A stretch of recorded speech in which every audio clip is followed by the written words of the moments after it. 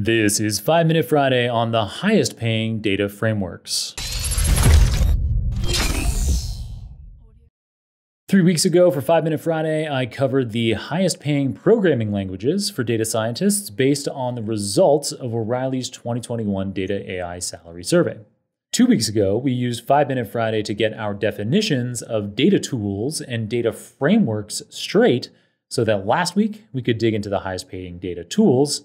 And now, this week, we'll wrap up the series on compensation by covering the highest paying data platforms.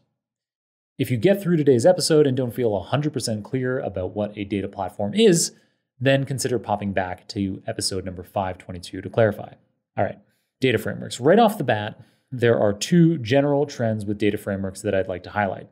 The first is that, similar to what we observed with data tools last week, familiarity with any open source data framework is associated with higher pay. The second big general trend is that, similar to what we observed with data tools last week and programming languages 3 weeks ago, the highest salaries of all are associated with relatively new software that does not yet have a lot of users, but does have a lot of buzz associated with it.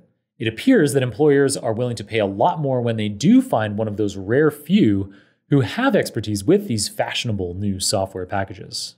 In addition, it's also worth mentioning that it's easier for small groups to stray further from the overall mean across all the groups, so we also shouldn't draw too strong conclusions from the rarest data frameworks. Those general trends and the glaring small sample size caveat out of the way, the 4 data frameworks associated with the highest pay are all indeed used by fewer than 1% of survey respondents. Content Square, a company that has raised $500 million from big-name venture capital firms like SoftBank to create an analytics platform for tracking customers' digital experiences, came on top. Folks who use Content Square have an average salary of $225K, which is a whopping $80K above the $146K mean across all respondents. Michelangelo, a platform developed by the ride-sharing company Uber to deploy and operate machine learning models in production, came second after Content Square. People familiar with Michelangelo also, on average, enjoy an enormous bump in pay to $218K from the $146K overall mean. Content Square and Michelangelo, those two were head and shoulders above the next ones in the list in terms of pay. So there's Ray, which is an open source project for scaling computationally intensive Python code, and then Amundsen, which is an open source catalog, this time from the ride-sharing giant Lyft, for storing metadata. Despite being in third and fourth amongst data frameworks, Ray and Amundsen are nevertheless both associated with average pay higher than any of the data tools that we covered last week, as well as any of the programming languages that we covered 3 weeks ago. So not as big of a bump as Content Square or Michelangelo, but Ray nevertheless came in at a whopping $191K, while Amundsen was $189K. This seems like a good juncture to reiterate again that all 4 of the frameworks covered so far, Content Square, Michelangelo, Ray, and Amundsen, are all used by fewer than 1% of survey respondents, so their massive salary bumps do suffer from relatively small sample size issues. In contrast, more popular data frameworks like Kafka, Spark, Google BigQuery, and Dask, which are used by between 5% and 19% of all respondents, these did not suffer from small sample size problems, but they are nevertheless associated with salaries considerably above the $146K mean.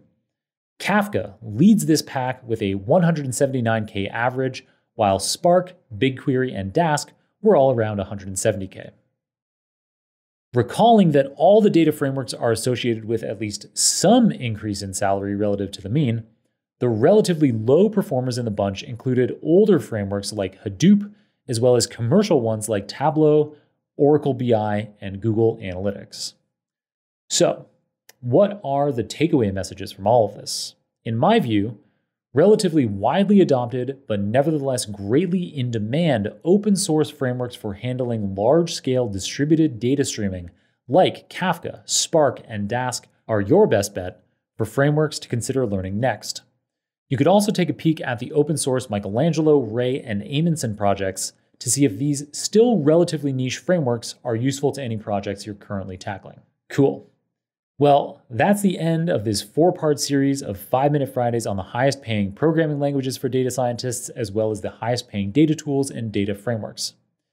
If you'd like to check out the full salary report from O'Reilly that I based these episodes on, or any of the data frameworks mentioned in this episode, we've included links in the show notes. Alrighty, that's it for today. Keep on rocking it out there, folks, and catch you on another round of Super Data Science very soon.